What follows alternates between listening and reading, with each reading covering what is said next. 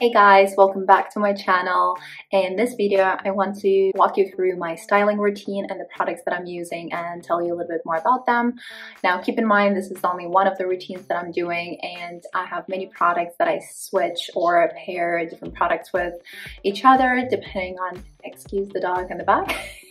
So I've been doggo sitting. There's another little guy over here. And while we're here, if you have a moment to like this video and click the subscribe button so you won't miss any of my future videos, that would really help me out. So thank you for doing that. So keep in mind that all the products that I'm using today might work differently on your hair depending on the type of the hair that you have, because your curls might be different from mine and your hair structure. In any case, before we dive in, I just want to quickly run through, if you're just starting off and you're like, what the hell do I do with my hair and how do I style it? Really, you only need 3 things, maybe 4 things, depending on how your hair is feeling. So the first thing that is not 100% necessary, but I advise you to do, is use a heat protectant, which I'll be using in the beginning of the video. Do you want to go? Dog moment. She wants to stay. Okay. So first thing you want to do is use a heat protectant. I like to use heat protectant that protects my curls from heat because I diffuse a lot, and also the one that protects my curls from UV lights in summer. Second thing you want to use is leave-in conditioner. That's the one that I mentioned as a maybe, because I don't always use leave-in conditioner, and sometimes my leave-in conditioner is actually the same thing as my curl cream, which is step number 3. You want to use a curl cream to help your curls kind of take that shape and add some moisture to them. So as I mentioned, my curl creams, a lot of them already have a leave-in conditioner component to it. And the fourth thing is the gel. So you want to seal all that in. You want to kind of, make it that it kind of almost freezes the shape of the curl when it dries. And that's when you break that scrunch in the end. So if you see me doing that scratch motion in the end, I'm breaking that cast from the gel to release those beautiful curls into this world. That was way more dramatic than it had to be. Anyway, without further ado, let's dive into my styling routine.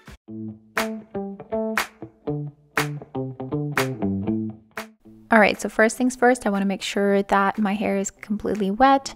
So I'm going to use my spray bottle to wet my hair before I apply any products. So first thing I'm going to do is apply Featherlight Protein Cream from Curlsmith. My hair loves protein, so I make sure that at least one of the products during my styling routine has it.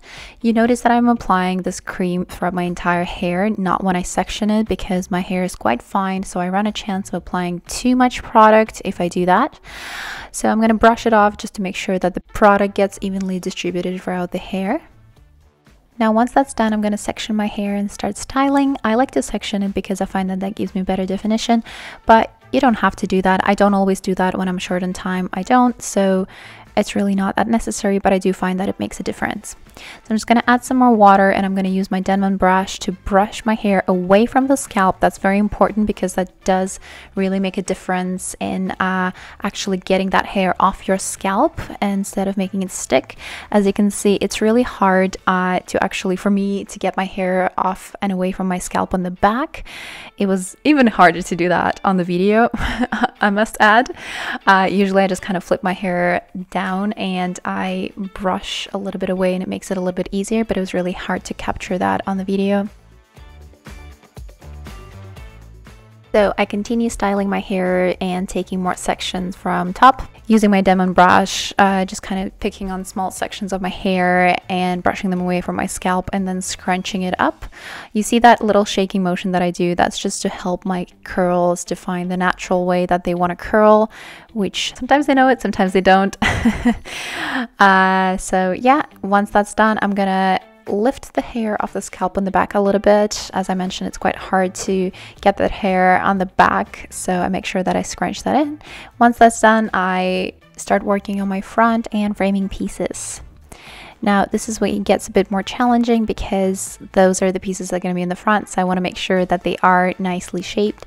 So I do brush those away to the side to make sure that they don't go into my face, because it really bothers me when my hair is in my face, so I try to brush them to the side. And that's when I start working on the framing pieces. So I like to separate those into little sections and then help them kind of get defined. So I either finger curl them or just scrunch them in. So you see I'm separating them into small sections to make sure that these curls are going to be defined Nice and pretty. I'm going to brush them to the side again so it's not in front of my face, and then I'm going to scrunch it in, brush it to the side, and then finger curl it and scrunch it in again. This piece I'm going to do a actual curl, so you can see I start grabbing it on the side and then work my way up, and then I fold it down, and there you see the nice curl. So the reason I do that some of the curls don't always actually know which way they're going, like this guy over here, you can see. I'm actually not sure he ended up figuring out which way he wants to go, but anyway, some curls are just special. What are you gonna do? So I do the same with the other side, and I finger curl them, separate them in little sections just to make sure that those curls stay nice and together. Now, a little piece of advice, you always want to make sure you listen to your curls. And yes, that sounds crazy because we don't talk to our hair, or do we? But you have to feel and see which way your curl want to curl, if that makes sense. Because if you try to force it to go the way that you want it to go, it's not going to happen. So that's why you do this little shaking motion. Just see which way it wants to go and then help it go that way, if that makes sense. Alright, now that we're done with the curl cream, I'm going to go in with my Not Your Mother's Curl Talk Curl Activating Mousse. And I know I didn't mention this among 3 or 4 products that you need for your styling routine, but it's a great product and it works so well on my hair, and I recommend you try it too. It adds so much volume and definition to my hair, and it's so easy to apply. It's water-based, so if you go in and apply a little bit too much, it's really not that big of a deal. And I usually just use about 2 pumps. They become quite big, so just be careful when you do get them out of the bottle.